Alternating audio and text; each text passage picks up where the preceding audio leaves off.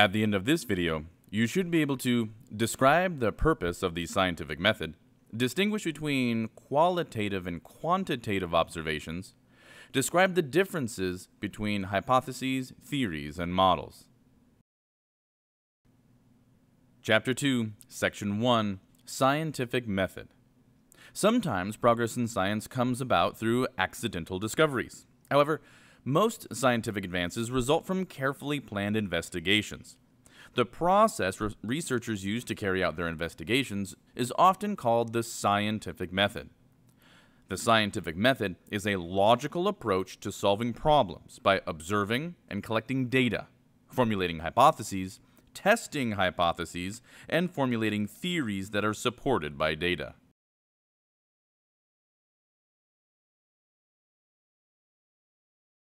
Most scientists follow these 7 basic steps of the scientific method. First, scientists make observations. For example, paleontologists observe fossilized dinosaur remains in order to learn about dinosaurs that once roamed the earth. A scientist's observations often lead to questions. Upon discovering a set of fossilized dinosaur bones, a paleontologist would likely ask, "What kind of dinosaur do these bones come from?" A scientist often investigates a question by forming a hypothesis. The paleontologist in this example hypothesized that the bones he observed come from a type of dinosaur that had not yet been discovered. Scientists test hypotheses by gathering data that can help determine whether the hypotheses are valid or not. A test to support the hypothesis that a new dinosaur has been discovered might involve measuring many different parts of the newly discovered bones. Then these measurements can be compared with those of bones from known dinosaurs. Once scientists finish their tests, they must analyze the results. An analysis of the dinosaur bone measurements and the comparisons might show that the new dinosaur bones are either too large or shaped too differently to have belonged to any of the comparison dinosaurs that have already been discovered. Or, the test might show that a dinosaur matching the new bones had already been discovered. Finally, scientists must conclude whether the results of their tests supported the hypothesis. Let's suppose that the dinosaur bone measurement tests led to the conclusion that a new dinosaur species has been discovered. Upon completing an investigation, scientists communicate their results. Scientists often present their findings in speeches, journal articles, and books. Observing is the use of the senses to obtain information. Observation often involves making measurements and collecting data. That data may be descriptive, qualitative, or numerical, quantitative in nature. Numerical information, such as the fact that a sample of copper ore has a mass of 25.7 grams, is quantitative. Non-numerical information, such as the fact that the sky is blue, is qualitative. Experimenting involves carrying out a procedure under controlled conditions to make observations and collect data. To learn more about matter, chemists study systems. A system is a specific portion of matter in a given region of space that has been selected for study during an experiment or observation. When you observe a reaction in a test tube, the test tube and its contents form a system. Qualitative data describes the qualities of an object. For example, these bananas are yellow and have a smooth skin. They are firm to the touch but bruise if much pressure is applied. Qualitative data may be subjective. In describing the taste of the bananas, one person may categorize them as strongly marked by isoamyl acetate, another as having a mild flavor reminiscent of apples or peaches, while yet a third might find them sweet and creamy with a very bland flavor. Quantitative data measures properties. For example, this banana is 16 centimeters long and has a mass of 112 grams. Both of these pieces of data are objective. If another person repeated the measurement with the same banana, the results should be the same. As scientists examine and compare the data from their own experiments, they attempt to find relationships and patterns. In other words, they make generalizations based on the data. Generalizations are statements that apply to a large range of information. To make generalizations, data are sometimes organized into tables and analyzed using statistics or other mathematical techniques, often with the aid of graphs and a computer. Scientists use generalizations about the data to formulate a hypothesis or testable statement. The hypothesis serves as a basis for making predictions and carrying out further experiments. Hypotheses are often drafted as if-then statements. The then part of the hypothesis is a prediction that is the basis for testing by experiment. The figure on the screen here shows data collected to test a hypothesis. A graph of data can show relationships between two variables. In this case, the graph shows data collected during an experiment to determine the effect of phosphorus fertilizer compounds on plant growth. The following is one possible hypothesis. If phosphorus stimulates corn plant growth, then corn plants treated with a soluble phosphorus compound should grow faster under the same conditions than corn plants that are not treated.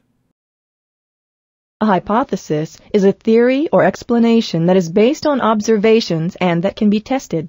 Two engineers named James Sarnowski and Michael Triantafilou had a question.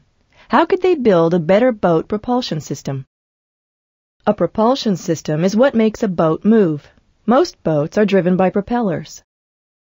Sarnowski observed penguins swimming at the New England Aquarium. His observations led to the hypothesis that a boat propulsion system that mimics the way a penguin swims will be more efficient than propulsion systems that use propellers. The engineers built a boat called Proteus with flipper-like paddles that moved out and then in, much as a penguin uses its flippers underwater. Their tests proved that their hypothesis was correct. Proteus is 17% more efficient than a propeller-driven boat.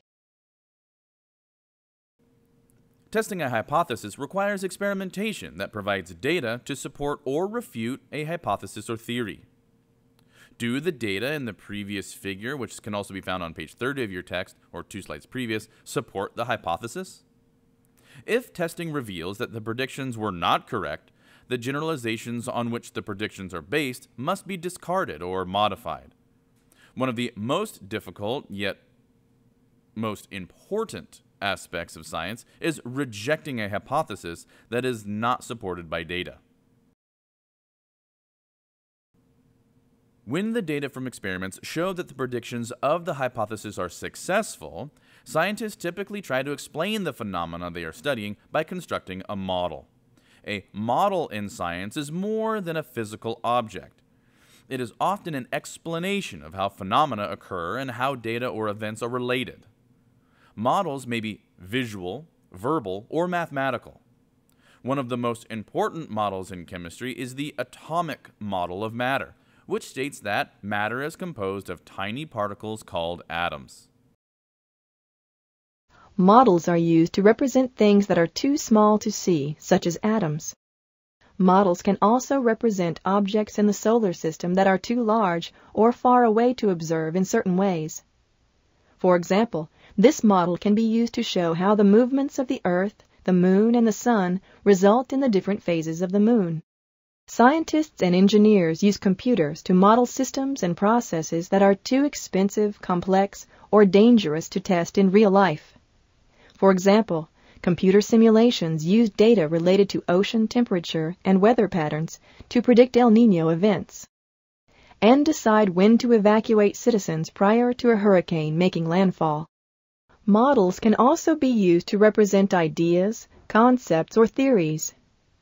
For example, scientists noted that a rolling object, such as a push lawnmower, veers when it encounters, at an angle, a surface that slows it down. Light similarly veers when it passes from an easy-to-go-through medium, such as air, into a thicker medium, such as water. Scientists use the lawnmower model to help explain why light might exhibit such a behavior. If a model successfully explains many phenomena, it may become part of a theory. The atomic model is part of the atomic theory, which you will study in this course in Chapter 3. A theory is a broad generalization that explains a body of facts or phenomena. Theories are considered successful if they can predict the results of many new experiments. Examples of the important theories you will study in chemistry are the kinetic molecular theory and collision theory. A scientific theory is an explanation that has been tested by repeated observations. Theories can be changed or replaced as new observations are made or as new hypotheses are tested. For example, the Big Bang theory is an explanation for the origin of the universe. The Big Bang theory states that the universe was once compressed into a small, hot, and dense volume that exploded and expanded in all directions. A theory tells you why something happens. The law of universal gravitation says that if you drop a book, it will fall and hit the ground. Laws only tell you what happens, not why it happens. The figure on the screen here shows where theory fits in the scheme of the scientific method. The scientific method is not a stepwise process, however. Scientists may repeat steps many times before there is sufficient evidence to formulate a theory. You can see that each stage represents a number of different activities. At this point, you should be able to describe the purpose of the scientific method, distinguish between qualitative and quantitative observations, and describe the differences between hypotheses, theories, and models.